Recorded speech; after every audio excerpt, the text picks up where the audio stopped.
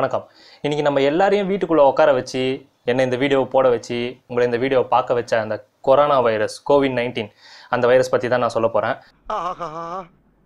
அது என்ன வைரஸு, அந்த வைரஸ் எப்படி பரவுது, நம்ம உடம்புல அது என்ன போய் பண்ணுது, அந்த வைரஸ்க்கு உண்டான சைன்ஸ் அண்ட் சிம்டம்ஸ் என்ன, அது வராமல் நம்ம எப்படி நம்ம தற்காத்துக்கலாம், அதை பற்றி தான் நான் இன்றைக்கி சொல்ல போகிறேன். இந்த கொரோனா வைரஸ், இந்த கோவிட்-19ன்றது வந்து நம்ம எல்லாருக்குமே வந்து நார்மலாக காமனாக கோல்டு வரும், நார்மலாக சளி பிடிக்கும். அது வந்து எதனால் வரும்னா ரைனோ வைரஸ்னு ஒரு வைரஸ் இருக்குது. அந்த வைரஸ்னால தான் நமக்கு காமன் கோல்டு வருது. அதுக்கு வந்து பெருசாக ஒன்றும் ட்ரீட்மெண்ட் கிடையாது. மருந்து சாப்பிட்டா ஒரு வாரத்தில் போயிடும், மருந்து சாப்பிடலன்னா 7 நாளில் போயிடும், அப்படியே அதுவே போயிடும்.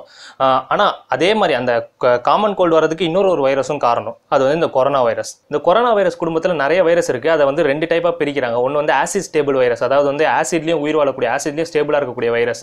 நம்ம வயிற்றில் இருக்க ஆசிடையும் அது தாக்கு பிடிச்சி நம்ம வயிற்றுக்குள்ளே நிறைய பிரச்சனைகள் பண்ணோம், அந்த டைப் ஆஃப் வைரஸ்.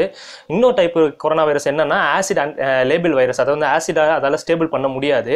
அப்போ அது எங்கே போய் தாக்குதுன்னு பார்த்தீங்கன்னா நம்மளோட மூச்சுக்குழாய் பகுதியை தாக்குது. அப்பர் ரெஸ்பிரேட்டரி ட்ராக்ட் இன்ஃபெக்ஷன்ஸ்லாம் அந்த குரூப் ஆஃப் கொரோனா வைரஸ்ல தான் வருது. இந்த கொரோனா வைரஸ் நம்ம உடம்புக்குள்ள போயிடுச்சுன்னா 2லேருந்து 5வது நாளுக்குள்ள நமக்கு சிம்டம்ஸ் வெளியே வந்துடும், காமன் கோல்டு அந்த மாதிரி வந்துடும். அதுக்கப்புறம் இது சரி பண்ணிட்ட பிறகு நமக்கு இம்யூன் சிஸ்டம் லோ ஆகுது, திருப்பி நம்ம நோய் எதிர்ப்பு சக்தி கம்மியாகும் போது திருப்பி வரதுக்கு வாய்ப்பு இருக்கு.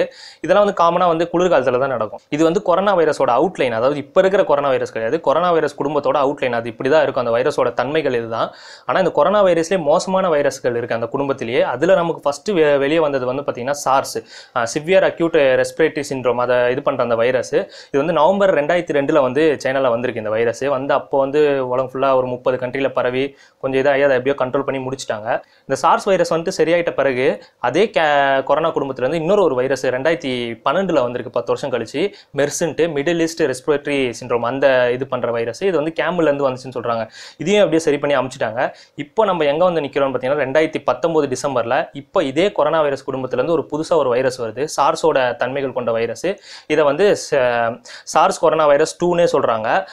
கோவிட்-19 அந்த வைரஸ் பத்தி தான் இப்போ நம்ம பார்க்க போறோம். அந்த வைரஸ் தான் வந்து இப்போ நமக்கு பிரச்சனையா இருக்கிறது. இப்போ இருக்கிற வைரஸ் வந்து அதுதான் புதுசா வந்திருக்கு அந்த வைரஸ் கோவிட்-19, அதாவது கொரோனா வைரஸ் 2019, அதான் கோவிட்-19 சொல்றாங்க. இப்போ அந்த வைரஸ் பத்தி பார்ப்போம். இந்த கோவிட்-19 வைரஸ் வந்து சார்ஸ் வைரஸ் மாதிரியே ஒரு மோசமான வைரஸ் தான். இது நம்ம உடம்புக்குள்ள வந்துருச்சுன்னா 2வதுலேருந்து 14வது நாளுக்குள்ள நம்ம சிம்டம்ஸ்லாம் வெளியே வந்துடும். மோஸ்ட்லி வந்து 5வது நாளுக்கு அப்புறம் 11வது நாளுக்குள்ளேயே வந்துடும் நமக்கு உள்ள சிம்டம்ஸ்லாம். என்னென்ன சிம்டம்ஸ் நான் இனிமேல் சொல்றேன். மெஜாரிட்டி பேருக்கு வந்து இதில் மைல்ட் சிம்டம்ஸோடய முடிஞ்சிருது. சில பேருக்கு அது ப்ராக்ரஸ் ஆகி என்ன ஆகுதுன்னா வைரல் நிமோனியா, அதுக்கப்புறம் வந்து மல்டி ஆர்கன் ஃபெயிலியர், அதாவது நிறைய ஆர்கன்ஸ் ஃபெயிலியர் ஆகிற அளவுக்கு போகுது. சரி, இந்த கோவிட்-19 வந்து இப்போ எப்படி பரவுது, ஒரு ஆள்கிட்ட இருந்து இன்னொரு ஆளுக்கு எப்படி போகுதுன்னா க்ளோஸ் கான்டாக்ட். அதாவது ஒருத்தர் வந்து கோவிட்-19 பாதிக்கப்பட்டிருக்காருன்னா அவர் இரும்பும் போதோ தும்பும் போதோ நம்ம கண்ணுக்கே தெரியாத சின்ன சின்ன நீர்த்துளிகள்லாம் வெளியே வரும். அது நம்ம உடம்புலையோ இல்லை எங்கேயாச்சும் கீழே இருக்கிற இடத்துலயோ விழுந்திருக்கும். அது விழுந்த பிறகு 72 மணி நேரத்துக்கு மேலே அது அங்கேயே உயிரோடே இருக்கும் அந்த இடத்துல. அதை வந்து நம்ம தொட்டுட்டு நம்ம கையை கழுவாமல் எதுவும் பண்ணாமல் நம்ம மூஞ்சில் இப்படி வைக்கும் போது, நம்ம மூச்சு இழுக்கும் போது அது காற்று வழியாக அது உள்ளே போயிடும். உள்ளே போயிட்டு நம்ம மூச்சுக்குழாய் வழியாக உள்ளே போய் கரெக்டாக லங்ஸை பாதிக்க ஆரம்பிச்சிருது. வேற என்ன, இதை வந்து எல்லாரும் வந்து ஏர்பார்ன் டிசீஸ்ன்னு நினச்சிக்கிட்டு இருக்காங்க. அதாவது வந்து காற்று வழியாக பரவக்கூடியது, காற்றிலேயே பரவக்கூடிய டிசீஸ் நினச்சிக்கிட்டு இருக்காங்க. ஆனால் இது அப்படி கிடையாது. இது பயோ அரிசோல் டிரான்ஸ்மிஷன் சொல்லுவாங்க. இந்த பயோ அரிசோல் டிரான்ஸ்மிஷன்னா என்னன்னா, இந்த இன்ஃபெக்டட் பீப்புள், நோய் தொற்று ஏற்பட்டவங்க தும்பும் போதோ இரும்பும் போதோ கண்ணுக்கே தெரியாத அளவுக்கு மைன்யூட்டான டிராப்லெட்ஸ், அதாவது சளித்துளிகள் வந்து வெளியே வரும். அந்த தான் வந்து அரசோல்ஸ்ன்னு சொல்றாங்க. அதை வந்து அங்கே ஒரு அடி, அவங்க தும்பி ஒரு அடிக்குள்ளதான் இருக்கும் அந்த இதெல்லாம். அதை வந்து நம்ம தொட்டுட்டு கை கழுவாம நம்ம மூஞ்சிக்கிட்ட வைக்கும் போது தான் நமக்கு இன்ஃபெக்ட் ஆகி நமக்குள்ள போகுது அந்த வைரஸ். இதுதான் வந்து பயோ அரிசோல் டிரான்ஸ்மிஷன். இது காத்துல பரவல, இது வந்து ஏர்பார்ன் டிசீஸ் கிடையாது. இது எப்படி பண்ணுது, நம்ம உடம்புல போய் எப்படி அது பாதிப்பு உண்டாக்குதுன்னு பார்த்தீங்கன்னா, நம்ம மூச்சு குழாய் வழியா உள்ள போயிடுது, ஸ்ட்ரெயிட்டா வந்து லங்ஸுக்கு போயிடுது. லங்ஸுக்கு போயிடுச்சுன்னா நம்ம எல்லா ஆர்கானிக்லையுமே வந்து செல் இருக்கும். லங்ஸுக்கு ஒரு செல்லு, ஹார்ட்டுக்கு ஒரு செல்லு, கிட்னிக்கு வந்து ஒரு செல்லு, அந்த மாதிரி எல்லா ஆர்கன்ஸுக்கும் செல் இருக்கும். அந்த செல்லோட மேலே வந்து பார்த்தீங்கன்னா ஆஞ்சியோடென்சின் கன்வெர்ட்டிங் என்சைம் 2 அப்படின்னு ஒரு என்சைம் இருக்கும். இந்த வைரஸ் என்ன பண்ணுது, லங்ஸுக்குள்ளே போயிட்டு அந்த செல்லோட அந்த மேலே இருக்க அந்த என்சைமை யூஸ் பண்ணி அந்த செல்லுக்குள்ளேயே போயிடுது. அந்த ஆஞ்சியோடென்சின் கன்வெர்ட்டிங் என்சைம் 2 அதை யூஸ் பண்ணி இந்த செல்லுக்குள்ள போயிடுது. இந்த ஆஞ்சியோடென்சின் கன்வெர்ட்டிங் என்சைம் 2 இது எந்தெந்த ஆர்கன்லாம் இருக்கு, அந்த செல் மேலலாம் இருக்குன்னு பார்த்தீங்கன்னா ஃபர்ஸ்ட் லங்ஸ்ல இருக்கு மேஜரா, அப்புறம் கிட்னில இருக்கு, ஹார்ட்ல இருக்கு, அதுக்கப்புறம் நம்ம இன்டெஸ்டைன், அதுக்கப்புறம் வந்து நம்ம ஆர்டரிஸ், பிளட் வெசல்ஸ் இதெல்லாம் இருக்கு. இந்த ஆஞ்சியோடென்சின் கன்வெர்ட்டிங் என்சைம் 2 இதோட வேலை என்னன்னு பார்த்தீங்கன்னா, நம்ம உடம்புல வந்து பிபி லோ ஆகும் போது, ஆர்கன்ஸுக்கு சரி, இந்த ஆர்கன்ஸ்ல இருக்க செல்லுக்குலாம் சரியா பிளட் சப்ளை போகாத போது இது வேலை செஞ்சு அந்த பிபியை இன்க்ரீஸ் பண்ணி பிளட் வர வைக்கும். இதுதான் அதோட வேலை. அதனால தான் செல்லு மேலாம் ஒட்டிக்கிட்டு இருக்கு, அந்த செல்லு மேலேயே இருக்கு, அது செல்லு சர்ஃபேஸ்லேயே. இப்போ இதை யூஸ் பண்ணி இது உள்ள போயிடுது. அந்த என்சைமை யூஸ் பண்ணி இது செல்லுக்குள்ள போய் அதுக்குள்ள வந்து மல்டிபிள் ஆகி செல்லையே வெடிக்க வச்சு ஆர்கனையே க்ளோஸ் பண்ணிடுது. சரி, இந்த கொரோனா வைரஸ் வந்துருச்சு, அதுக்கு உண்டான அறிகுறிகள் அவங்க உடம்புல என்னென்ன சைன்ஸ் அண்ட் சிம்டம்ஸ் தெரியும்னு பார்த்தா, இந்த கொரோனா வைரஸ் வந்தவங்க எல்லாம் இன்ஃபெக்ட் ஆனவங்க எல்லாரும் எடுத்து பார்த்தல 88% எல்லாருக்குமே ஃபீவர் தான் வந்திருக்கு. அப்புறம் 68% எல்லாருக்குமே ட்ரை காஃப் இருக்கு, அதாவது வந்து வறட்டு இருமல் இருக்கு. 38% எல்லாருக்குமே டயர்ட்னஸ் இருக்கு, அந்த ஒரு ஃபெட்டிக் ஃபீலிங் வந்து எல்லாருக்குமே இருக்கு.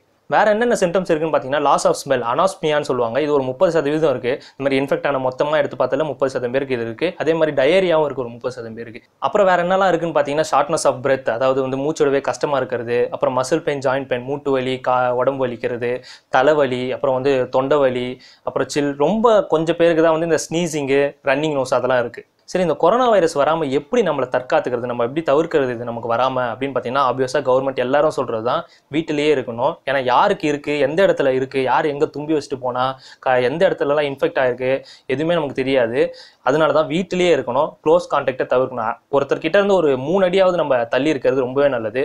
அதுக்கப்புறம் வந்து வெளியே எங்கேயாச்சும் போயிட்டு வந்தோம்னா, இந்த சாவு வீட்டுக்கு போயிட்டு அந்த மாதிரி வெளியே இருந்து உள்ளே வரும்போதே கை காலெல்லாம் கழுவிட்டு நம்ம போட்ட ட்ரெஸ்ஸை கூட இது பண்ணிட்டு குளிச்சுட்டு தான் வரணும். ஏன்னா வந்து நமக்கு தெரியாது எங்கே இன்ஃபெக்ட் ஆயிருக்கு என்னன்ட்டு. அதுக்கப்புறம் தான் நம்ம மூஞ்சிக்கிட்டே கையை கொண்டு போனோம். ஏன்னா நம்ம மூஞ்சில தொட்டுட்டோம்னா அது மூச்சு எடுக்கும் போது அப்படியே உள்ளே போயிடும். அதனால வந்து எங்கே வெளியே போயிட்டு வந்தாலும் சரி, எங்கே இது பண்ணாலும் சரி, கையை கண்டிப்பாக கழுவணும்.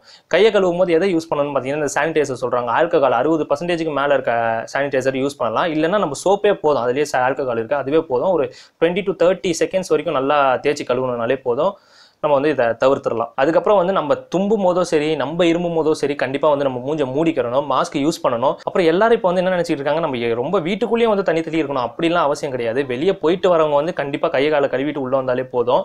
வீட்டுக்குள்ளே இருக்கவங்க எப்பவும் போல இருந்தால் போதும். ஆனால் நம்ம வந்து வெளியே போயிட்டு வரோன்னா தயவு செஞ்சு கையை கழுவாமல் மூஞ்சிக்கிட்ட வந்து கொண்டு போயிடாதீங்க. அப்புறம் வந்து ஹெல்த்தி டயட், எல்லாரும் இப்போ வீட்டில் இருக்கீங்க, இதை யூஸ் பண்ணி நல்லா சாப்பிட்டு உங்கள் இம்யூன் சிஸ்டத்தை வந்து நல்லா இம்ப்ரூவ் பண்ணிக்கோங்க, நல்லா இம்யூனிட்டியை வந்து இன்க்ரீஸ் பண்ணிக்கோங்க. அதுக்கப்புறம் வந்து செல்ஃப் குவாரண்டைன் இஸ் பெஸ்ட். நம்ம வந்து நம்மளை தனிமைப்படுத்திக்கிறது வந்து ரொம்பவே நல்லது. ஏன்னா வந்து இது நமக்கு வந்துருச்சுன்னா நம்மளோட முடியறது இல்லை, ஒருத்தன் செத்தா முடிகிற சண்டே ஆகாது, நம்மளை சுற்றி இருக்கவங்களும் கண்டிப்பாக பாதிக்கப்படுவாங்க. அதனால் வந்து வீட்டுக்குள்ளேயே இருங்க தயவு செஞ்சு. வெளியே போனால் கூட, போயிட்டு வந்தால் கூட முடிஞ்ச அளவுக்கு எல்லாத்தையும் வாஷ் பண்ணிவிட்டு முடிஞ்ச அளவுக்கு குளிச்சுட்டே வீட்டுக்குள்ளே வாங்க.